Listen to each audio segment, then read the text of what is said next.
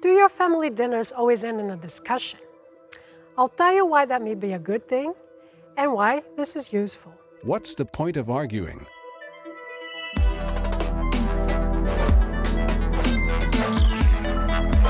This is the University of the Netherlands. It probably happened to you many times in your life that you found yourself involved in an argument or discussion. And by this I mean that you were exchanging reasons for and against a position with somebody else. Did you enjoy the experience? Was it fruitful?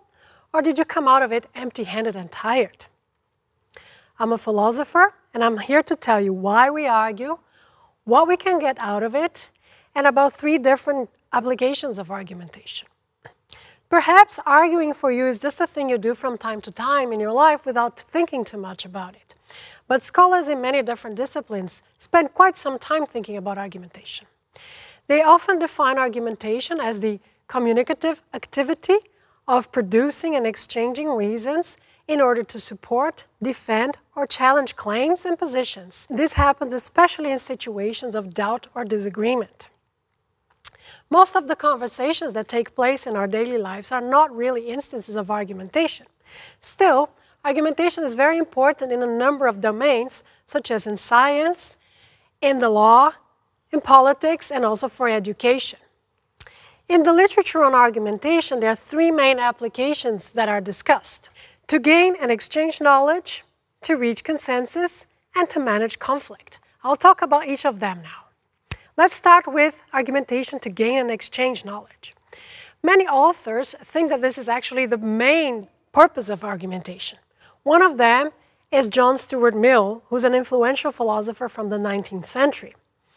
Mill thought that argumentation, arguing with somebody who disagrees with you, is the best way to improve your own knowledge of things. His thought is that when your positions and ideas are challenged by somebody who disagrees with you, you need to offer reasons to defend your positions, and by doing this, you need to think about your own positions more critically. And by doing this, argumentation would help you to get rid of weak beliefs, poorly justified beliefs, and replace them with better, stronger beliefs. As Hume puts it, man is capable of rectifying his mistakes by discussing and by experience, not by experience alone. There must be discussion to show how experience is to be interpreted. Let me give you a concrete example. Suppose you want to improve your knowledge of economics. One thing you can do is start a discussion with somebody who's at least a little bit knowledgeable on the topic and somebody who disagrees with you to some extent. So for example, maybe you're in favor of high taxation and this other person is against. And the idea is that by exchanging reasons with one another, you both learn more about the topic. And the interesting thing in this case is that the loser of the argument, that is, the person who changes their mind after the discussion, is actually also the winner, because that person is the person who got something, who learned something from the interaction and so got something out of it. So far this sounds very good. But the problem is that argumentation used as a way to gain and exchange knowledge only works in quite specific circumstances. One of them is that the positions being defended should be sufficiently different from each other. Another one is that you should trust the person you're discussing with to be sufficiently competent on the topic you're discussing. And finally, you need to trust that the person is not trying to fool you or take advantage from you. One example where things go wrong in this respect are the debates around vaccination. It is well known by now that scientific arguments don't really work to convince people who have vaccine hesitancy. And why is that? Well, because these people already distrust the scientific establishment and what they call big pharma. So they see these scientific arguments as an attempt of manipulating their beliefs with unreliable information. Now I move to the second application, argumentation to reach consensus. The thought here is that humans often need to coordinate for action. And this applies to very mundane activities, such as planning what to do with friends on a Saturday evening, but also to complex situations, for example, political decision-making in a democracy. And the thought would be that argumentation is a good way to solve differences of opinions because people are exchanging reasons with one another, and by doing this, the opinions would come closer together. But in practice, this is often not what happens. In practice, what often happens is what scholars describe as polarization. And that is when people are quite far from each other in terms of their opinions before they argue, and after arguing, they end up even further apart in terms of these opinions. And so it seems that argumentation leads to consensus only under certain special circumstances. And these are that the opinions have to be a little bit different, but not too different. And more importantly, perhaps, that the people involved see themselves as cooperating towards a common goal, rather than pursuing conflicting interests. So let me give you a simple example again. Imagine that you're planning a vacation together with friends. You have the same goal, namely to have a good time together. And also, it's easier if your starting points are quite similar. For example, say you all agree you should go to Spain, but you only disagree on where in Spain you should go to. In cases like this, argumentation may well help you to reach a consensus. But when you don't have this alignment of interests, then more likely argumentation will lead to a consensus that might not be good for everyone. So either it does not lead to consensus, it leads to polarization, or it leads to a consensus which is actually only beneficial for one of the parties involved. An example of this would be, say, if you're having a discussion with your colleagues at work on distributing some tasks that need to be done. Well, it's quite likely that the opinion of the boss will end up prevailing because others may not dare to speak up, right? Because, of course, they're less powerful in this situation. In fact, a focus on consensus may even help the status quo of inequality, because those with more power can force the others to concede and compromise. And now I quote argumentation scholar Jane Goodwin, and she says, "In an unjust society, what purports to be a cooperative exchange of reasons really perpetuates patterns of oppression." So in these situations of conflicting interests, aiming at consensus may in fact be quite problematic. And that leads, of course, straight to the third application of argumentation, namely as a response to conflict. When there's conflict, the usual options are to fight, to flee, or something in between. Argumentation will be one of those in-between responses to conflict. It would be a constructive response in that it would help manage and de-escalate conflict.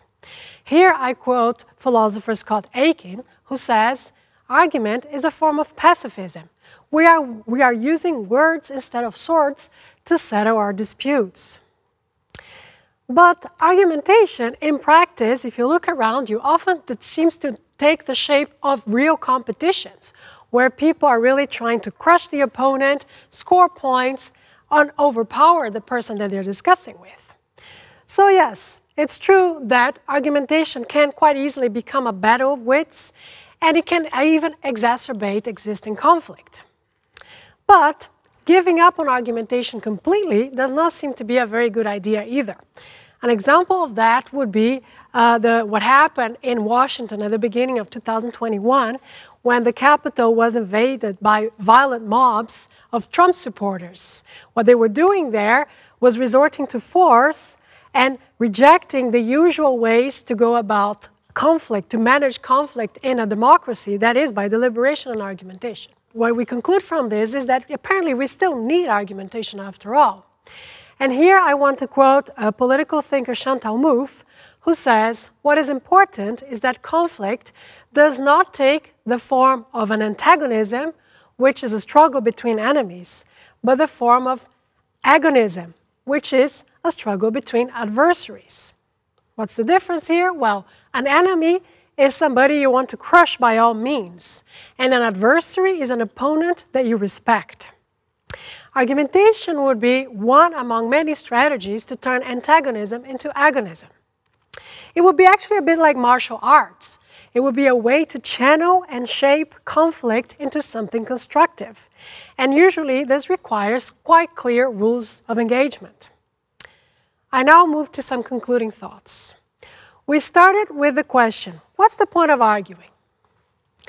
We then discussed three main applications of argumentation: to gain and exchange knowledge, to reach consensus, and to manage conflict. We see that for all three of them, things can go wrong if the circumstances are not good, if they're not ideal.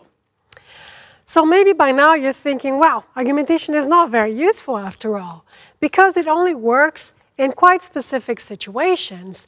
And when the circumstances are not ideal, often what you get is the opposite of what you want. For example, polarization instead of consensus.